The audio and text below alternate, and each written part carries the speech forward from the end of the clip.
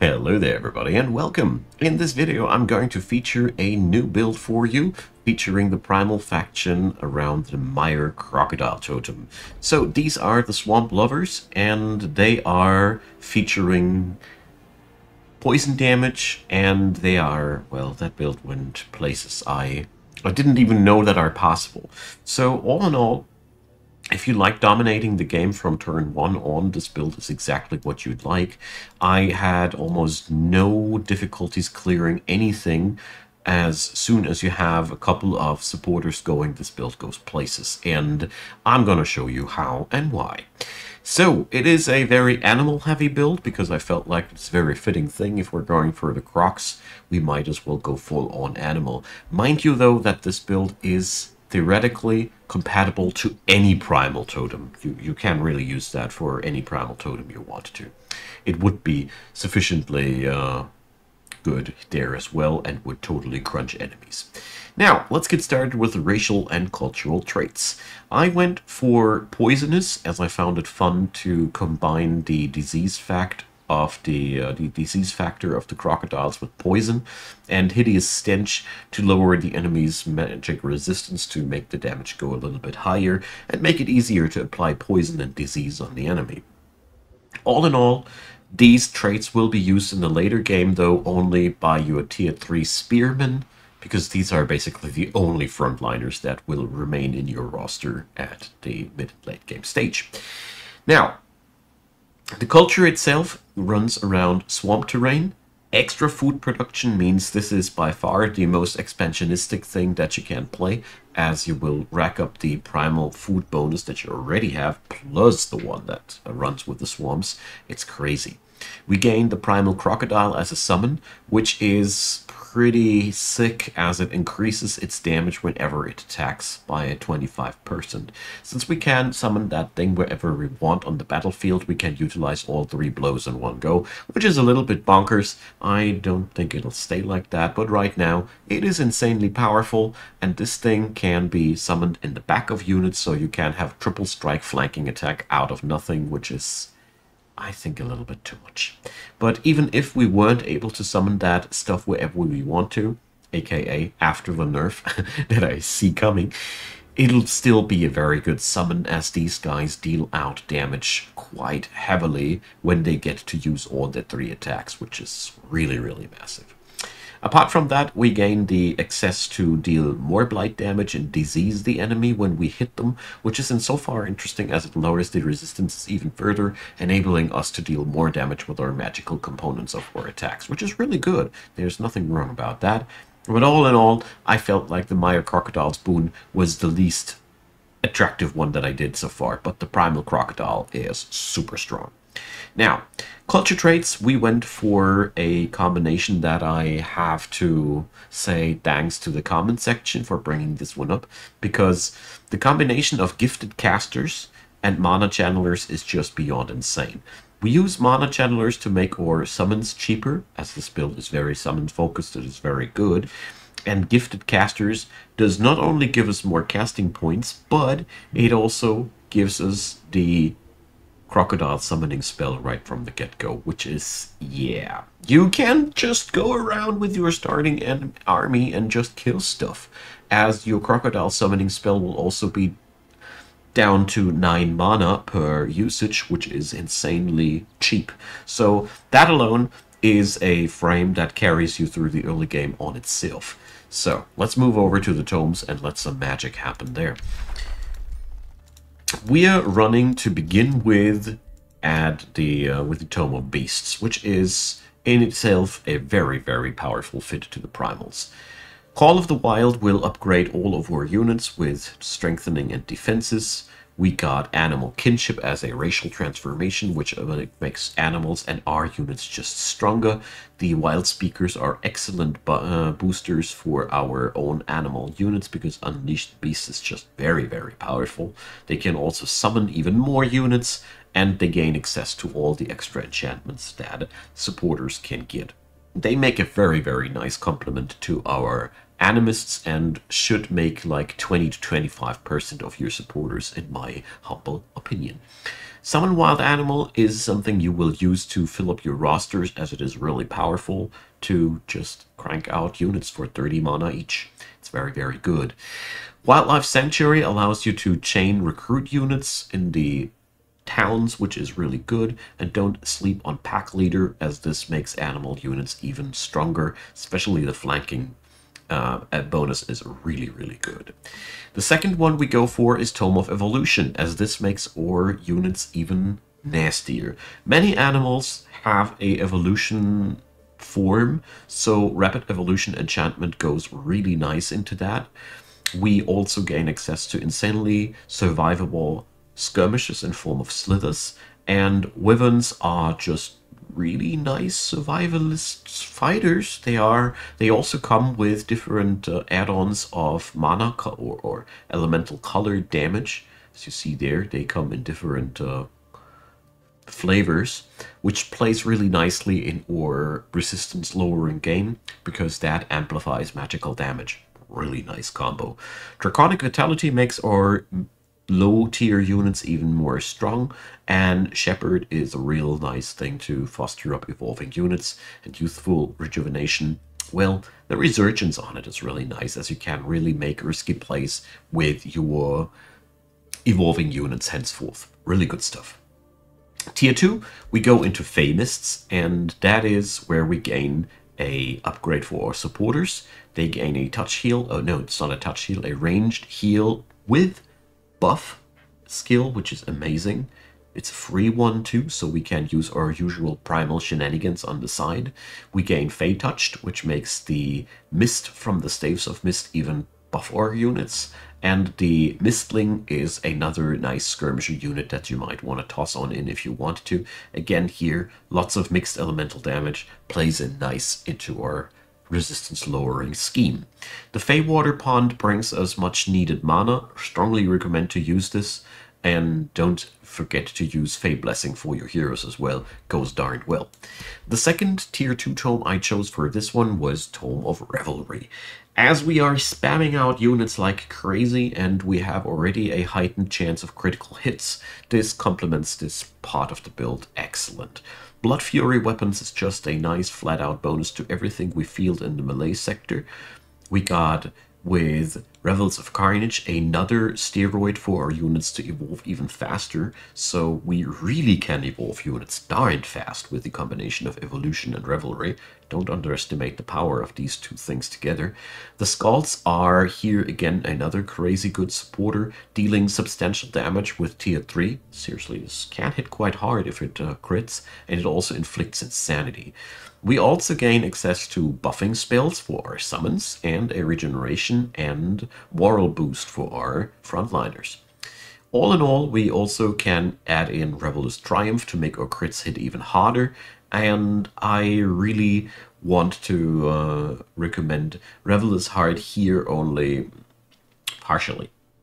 It's one spell that you can stall out a little bit, as it will mostly benefit the damage profile of your supporters, because the racial transformation won't apply to your animal troops. It's very important to note that. Okay, we head on over to the tier 3 area. The first tier 3, if we're running an animal build, should be always Vigor, as I think there is no more powerful synergy out there. Finally, have we access to high tier animal summons, fairly cheap as well. 75 mana ain't too much. We gain a fat unit enchantment for all of our animals, making them hit so much harder. Applies to your cultural summon Crocodile as well. We gain super growth, which makes our baseline troops much more resilient. This, on the other hand, is one that I strongly recommend, as it makes your supporters die slower. And Totem of the Wild is a really, really nice battlefield summon that summons more summons, and that is quite nuts, considering how cheap it is. Unleash Beast is then here our Super Saiyan cheat card, although I gotta say it is very, very costly, so use it wisely. It is a powerful move, but it eats up a lot of your resources that you could use elsewhere. Animal Handler is insofar a really really powerful thing, as it makes our animal troops immune to mind control, which is always a nice card because I hate having my units taken over, and it adds in some magical resistance. So really powerful trait for your heroes there as well. The other tier 3 tome, well, you have a lot of flexibility on this build. You could easily go into cycles for more sustain qualities, amping up the damage profile of your ranged attacks, giving you a resurrecting shaman druid, and like I said, more healing spells. Even Tome of the Dragon is not really a wrong card, as we can upgrade these dragons scary fast into their tier 5 version. We only don't have too much benefit from Flamer focus, as battle mages are mostly foreign to this build.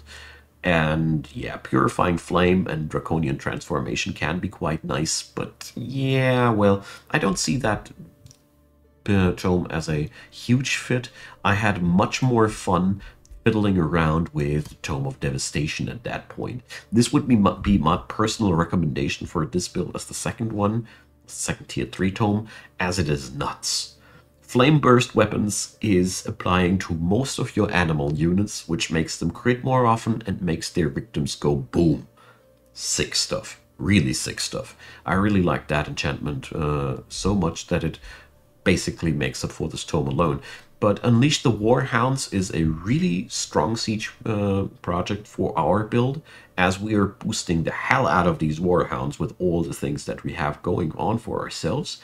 Focus of Devastation is really nice, as this makes our supporters all of a sudden go really nuts on defense modes, and they can destroy walls all of a sudden. And don't underestimate how powerful it is to have a ranged attack that switches off defense modes. This can breach entire formations and make them vulnerable as hell.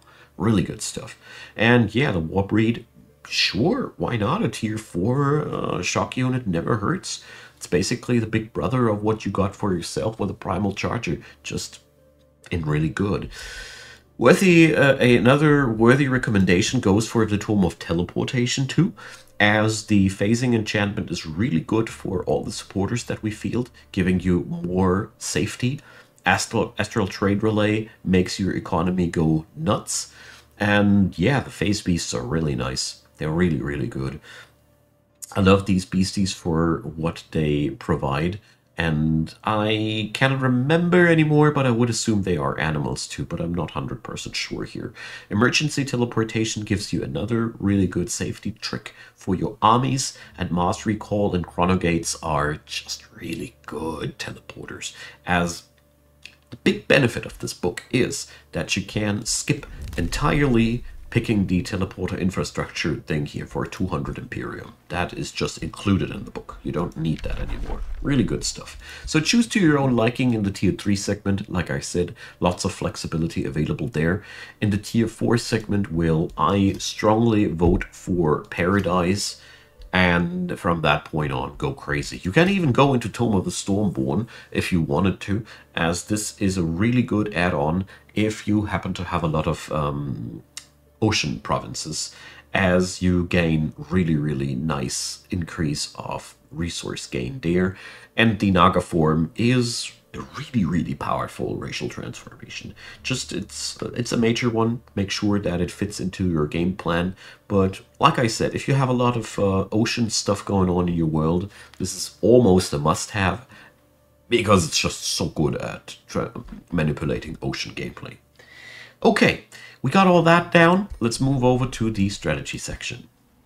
This build is a loaded gun right from the get-go, which is crazy insofar as you will ignore most of your baseline roster. Try to avoid recruiting any Primal Darters or Protectors beyond what you start with, as these guys are really not needed too much. As you see here, I haven't even built my tier 3 town hall yet, as there were a lot of other things always more important or appealing.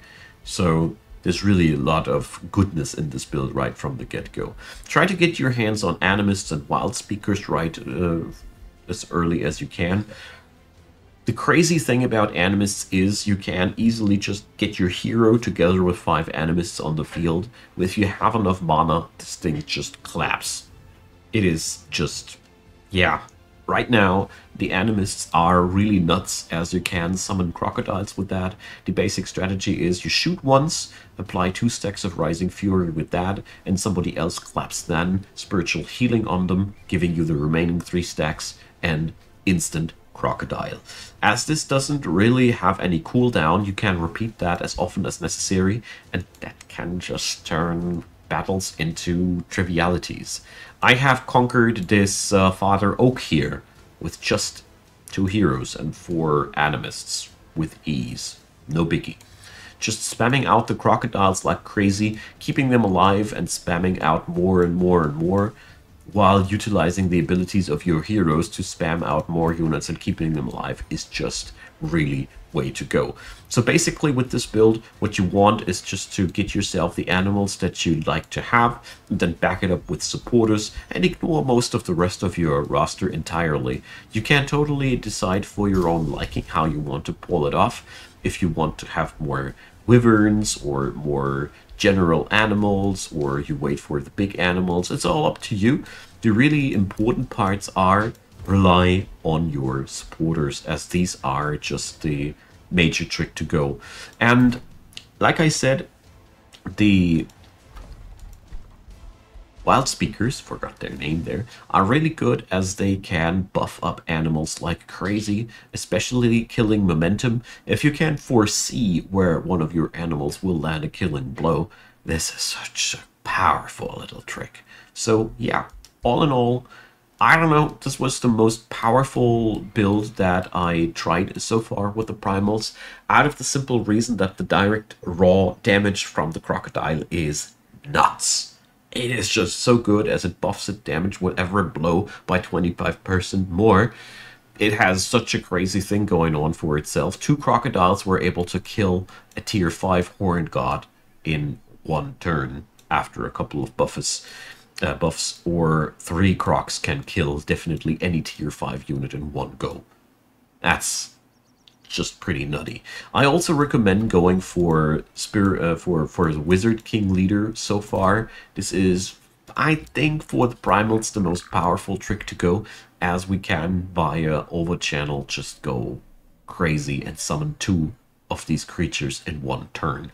And the rest is focus the support skills, get yourself spiritual healing and fade blessing for your heroes. Don't sleep on all the other good support skills on your for your armies. And after these are down, feel free to go for something for your heroes to deal more damage. But I'd strongly recommend to put even all of these support skills again on your heroes, as the fun part here is if your heroes can apply spiritual healing, the gameplay goes like Animist goes up to shoot. Next turn, Hero packs spiritual healing on the Animists, and I was able to whip out 2 to 3 crocs in just 1 turn with that little trick. And this goes places. Really, try it out. It's nuts. It's fun. It's crocodiles. So, not much more to say. This build, like I said, is applicable to pretty much all of the other primal builds as well, as none of these is exclusively interacting with the crocodile itself. So you can slap that on basically every one of the primal frames and totems and have your fun with it. I just felt like it was a very fitting thing for the nature theme of the Maya crocodile. So yeah. Drop me your comments down below, leave me your thumbs up, consider subscribing, and as usual, a big thanks to the almighty and wise comment section for sharing these wonderful little tricks and ideas with me so I can share them again with you. So yeah, down there in the description box, by the way, you'll find a lot of links. There's Discord, where you can find it like-minded gamers and have a chat with me if you'd like. There is also Twitch, where I do stream regularly, and last but not least, check out Patreon, PayPal, or Buy Me a Coffee. These are the best ways and means to support the channel directly, or if you'd like, you can also check out my YouTube channel membership thingy, which allows you to just preview all the things that I have already scheduled for release. Either way, thanks a lot for everybody supporting the channel directly, and thanks a lot to you, especially watching this video up until the very end. I deeply, deeply appreciate that you're still hanging around. God knows how often you watch these ad rolls, and you're still here. Thanks for that. Have a good one and see you soon. Bye-bye.